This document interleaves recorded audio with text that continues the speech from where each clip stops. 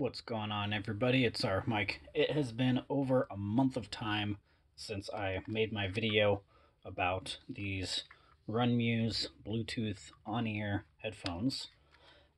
Again, thank you, Run Muz, for sending these out way back when. They liked the video I made on the unboxing. They definitely wanted me to make sure I put out there what my thoughts were on these. And again, these, you guys know I post these type of review videos, especially even if it's something that's sponsored. I post all these videos onto YouTube. I don't post the stuff on Amazon just because I do make long videos. I don't make them short. Um, anyway, my final thoughts on these suckers. I think they're rated for a 20-hour battery life, if I remember right. Maybe a little less than that. Let me see here. Nope, 20 to 24 hours of playtime. I had actually gotten 30 hours of playtime on these suckers. And the way I did that was over 15 days of usage at 2 hours a day. And I was not playing them at 100% because I did not want to blow my ears out. I was playing them about 75%. They would be around my neck or on my head, actually covering my ears.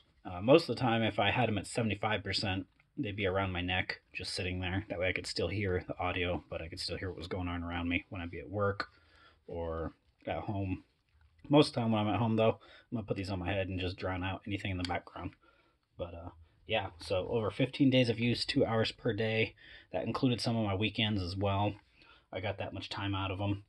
And I know for their testing, a lot of these headphone manufacturers, they probably rate their time frame based on if you're playing them at maybe 50% volume or maybe 75.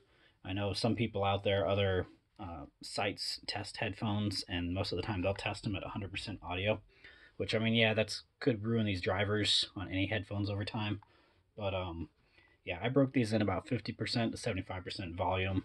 I had the Bluetooth volume on my device turned up all the way, but the volume on this unit I kept at 75%. So that way I would be getting the max. I wouldn't be using the max volume on these because I didn't want to destroy them. So, but yeah, that was that pretty much. And then as for ear fatigue to these, they do have some play to it. It is mainly a plastic build construction with a nice, I want to say vinyl padding. Yeah, it's a vinyl padding with some cushion in there, which isn't bad. But if you wear these more than 2 hours, yeah, you're going to start to feel these putting pressure on your ear. That is for sure.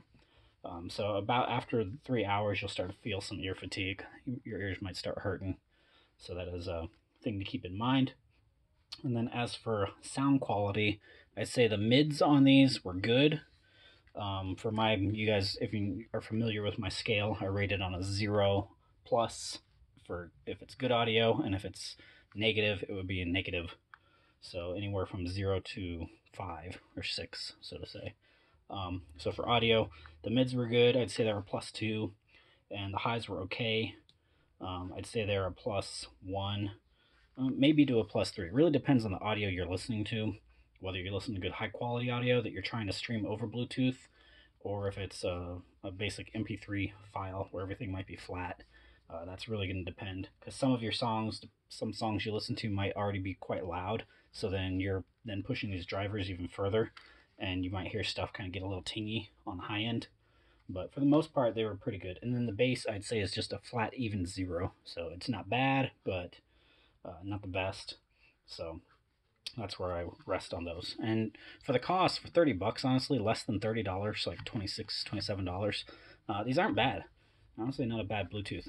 For the microphone and the call quality, my wife called me one day and she said, like, with some background noise going, she's like, it sounds like you're in a tunnel or you're somewhere where it's busy. She's like, I don't hear you that well. So noise isolation on these through the microphone is not the best, so people will have trouble hearing you. If you're in a quiet room, you'll be okay, but anything where there's commotion or noise, your call quality from your end going to whoever you're talking to might not be so good. So, but overall, yeah, these Run Muz are good. They're I've only tested a few sets of on-ear Bluetooth headphones before, but out of these ones, they're not bad. I like them. The LED indicator, like we went over in the last video, is below your controls. It does use micro USB for charging. You have volume up, volume down, your power button, push and hold for power until you hear it power down. Do the same thing for power up.